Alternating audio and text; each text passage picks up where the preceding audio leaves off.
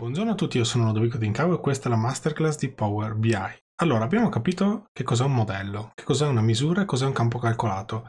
Oggi, prima di iniziare ad andare a guardare che cos'è il contesto valutativo e come funzionano le prime formule DAX, ipotizziamo che partiamo da zero, quindi non sappiamo proprio niente di DAX. Ebbene, esiste un oggetto all'interno di Power BI Desktop che ci permette di creare delle misure rapide in automatico, quindi noi scegliamo cosa vogliamo andare a creare, quale tipo di misura vogliamo andare a creare, mettiamo dentro i campi con il quale deve lavorare e lui ci crea la formula DAX in automatico. Ci sono alcune misure che magari sono complesse e questa tecnica ci può aiutare per andare a realizzarle. Ci può essere utile perché poi quando lui ha creato la misura vediamo tutta la formula DAX che è andato a creare, quindi possiamo anche studiare il DAX e capire come funzionano certe cose. Però è un buon aiuto per partire. Allora, vediamo un attimino, vediamo un paio di esempi, poi sono tutti uguali. Quando noi veniamo qua, ad esempio io qui cosa ho fatto? Ho fatto una misura che mi fa praticamente l'elenco dell'articolo della linea. Quindi vedete che qui ci sono, io ho fatto la divisione per famiglia. La famiglia L196, o meglio F196, ha dentro queste linee, quindi l'articolo è composto dalle linee, dai brand. La 196 ha questi brand, invece la 177 ha l'SB, 214 ha questi altri brand e poi giù sotto nel totale me li mette tutte e dopo un certo numero mi mette eccetera perché ho deciso di tagliarlo a quel punto. E qui se andiamo a vedere la misura che è andato a creare è tutto sto po' di roba, quindi come vedete è un po' di codice per fare questo tipo di cose, non è proprio così intuitivo. E da qui apprendiamo anche che possiamo mettere non solo numeri all'interno di una misura, ma possiamo mettere anche del testo all'interno della misura. E qui vedete c'è la calcolatrice, io la tiro dentro, seleziono questa cosa qui, vado nelle proprietà del visual e nel riquadro dei valori vado a tirare proprio dentro la misura, quindi posso avere numeri, posso avere date, posso avere anche dei caratteri testuali che mi dà un risultato in base a quello che io mi aspetto, in base ai calcoli che vado a fare. Quindi questa cosa qua me la posso fare in automatico, può essere che capiti spesso di concatenare delle informazioni perché ne abbiamo la necessità.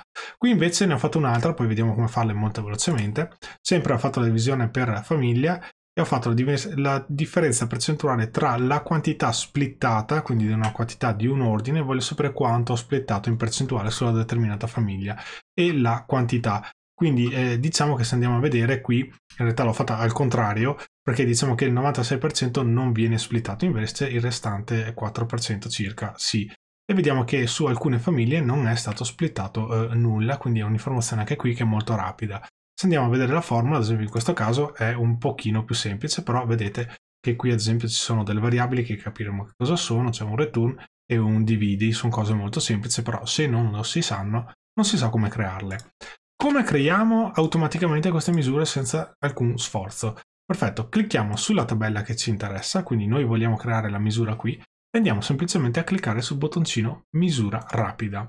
Cliccando qui ci esce il pannellino delle misure rapide, quindi se andiamo poi in alto vediamo che qui c'è calcolo. Quando noi clicchiamo qua troviamo tutte le misure rapide che possiamo andare a creare, quindi aggregazione per categoria, filtro, valore filtrato, differenza del valore filtrato, eccetera eccetera, totale, funzionalità di business intelligence, poi abbiamo i totali, operazioni matematiche, aggiunta, astrazione, moltiplicazione, differenza percentuale, coefficiente. Sopra c'è anche la linea mobile, ad esempio, se vogliamo andare a creare quel tipo di calcolo.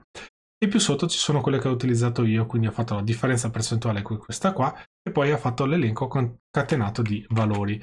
Allora, quando noi prendiamo ad esempio la differenza percentuale, che è quella che ho fatto, qui ci dà calcola la differenza percentuale tra due valori. Se ne clicco un altro mi dice calcola la differenza tra due valori, quindi se faccio anche su altre informazioni, lui mi apre il browser e mi porta e mi fa vedere un po' come funzionano le misure rapide, però non dà una spiegazione proprio nel dettaglio.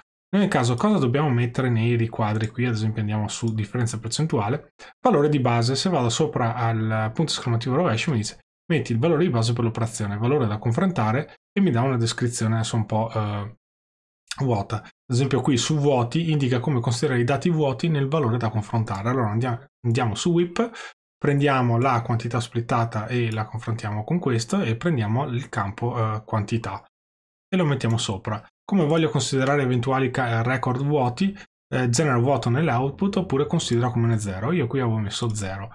Perfetto, fatta questa cosa facciamo l'ok. Fatta questa cosa lui la crea e la va a creare proprio qui, ci mette proprio tutta la descrizione in grande, vedete che è molto lunga. Noi però possiamo ovviamente rinominarla, quindi possiamo fare un tasto destro, rinomina, veniamo qua e la chiamiamo esattamente come vogliamo. Quando lui l'ha creata, ovviamente cliccando su di essa, qui ci compare la formula di cosa è andato a scrivere, quindi possiamo anche vedere che cosa ha fatto. È interessante perché tra queste funzioni, ad esempio, vediamo anche l'altra che ho fatto giusto per vederne un'altra. Andiamo qui, andiamo giù su elenco concatenato di valori, quale campo voglio andare a concatenare, ad esempio l'articolo linea. Dopo quanti valori voglio troncare, ad esempio qui metto 3, qui ne avevo messi 10 ad esempio, no? Quindi se vado a fare così e do l'ok, vediamo che questa è la funzione, vedete che qua su ad esempio c'è il parametro se poi la voglio anche modificare. Però se io adesso prendo questa tabellina, tolgo questa informazione qua e prendo quella nuova che ho messo, vedete che lui lo tronca dopo 3 valori, quindi l'ho fatto in modo un po' diverso. Quindi mi ripeto, è uno strumento che può essere utile all'inizio, io lo uso pochetto, però per alcune misure può tornare veramente utile, quindi ripeto, basta cliccare sulla tabella, nuova misura rapida, e qui possiamo anche pubblicare un'idea se vogliamo far aggiungere dei contenuti, magari poi Microsoft nel tempo l'amplierà, perché vedete non è che ce ne sono tantissime, però qualcuna che magari è anche complicata, ad esempio la media mobile, se non sappiamo da che parte prenderla, la calcoliamo direttamente qua e poi la modifichiamo a nostro piacimento. Bene, con questo direi che è tutto. Se non siete iscritti, iscrivetevi al canale, lasciate un bel like, abbonatevi se vorrete avere accesso ai servizi che offre il mio canale. Invece, se volete sostenermi in altro modo, magari pensate ad acquistare un gadget sul negozio che trovate sotto, ci sono tanti gadget con For You, che è BI for You, Business Intelligence per voi, oppure Excel per voi, PowerBI for You, ce ne sono di tutti i tipi, insomma, e acquistando un prodotto mi aiuterete a crescere. Oppure se dovete acquistare qualcosa su Amazon, prima di acquistarlo cliccate su un qualsiasi link che trovate sotto in descrizione, anche se il prodotto non è quello che dovete acquistare, basta cliccare, poi fate la ricerca e Amazon mi riconoscerà qualcosa perché siete acceduti al portale attraverso i miei link. Bene, vi ringrazio ancora per avermi seguito, ci vediamo alla prossima lezione. Ciao!